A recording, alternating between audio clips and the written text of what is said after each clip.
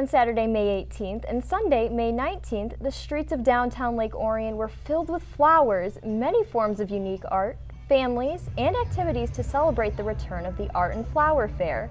With over 100 vendors present, live music, artist demonstrations, crafts, and delicious treats available, shoppers had the chance to meet local artists and find something unique for their homes and gardens.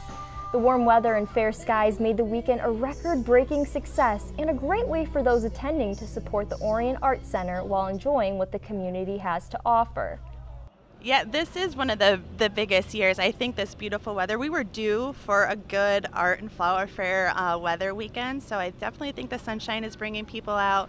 We've done a really good job with marketing, and all of the vendors, we sent all of our marketing stuff out to them, so they've been sharing it, and I think that has piqued a lot of interest in the area. And of course, our partners with ONTV and Orion Review have done such a great job marketing and advertising for us too. I think it's going to be a really big weekend. So can you tell us about some of the flowers that you have here? We have two different kinds of flowers on this side of the road and then on the other. All the flowers here, the pots, everything, all the proceeds go towards the Orion Art Center. These are from harvest time, so they bring them over here and then we get part of the proceeds and part of it goes to harvest time. But the ones on this side of the street all were donated to us and we get to keep the 100%.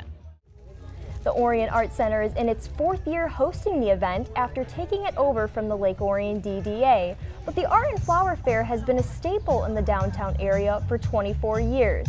The fair grows every year with proceeds allowing the Art Center opportunities to support artists of all ages with classes and other creative experiences.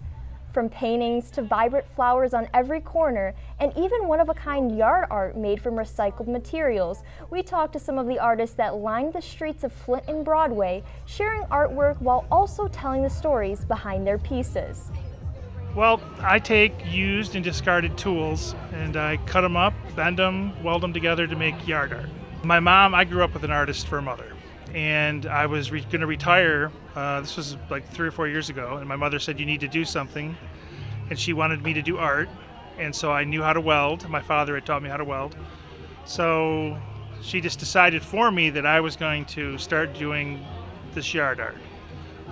So I retired, and I've been making yard art. I have a shop in my home, and every day that's what I do.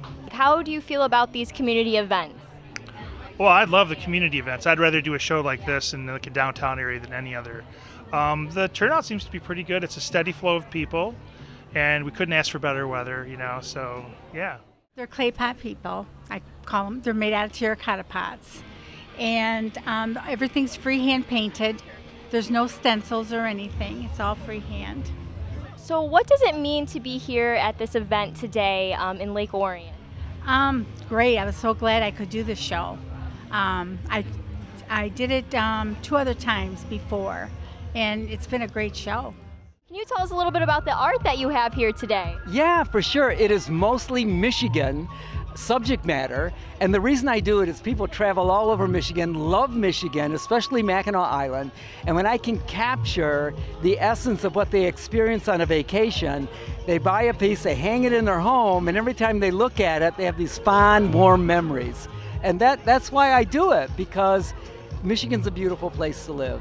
What do events like these mean to you as an artist? What it does for me is I get out and I get to relate to people of all different walks of life, which is amazing, because out of all the things I've created, all of these people have been created by the ultimate artists. So I am literally looking at masterpieces of the Almighty.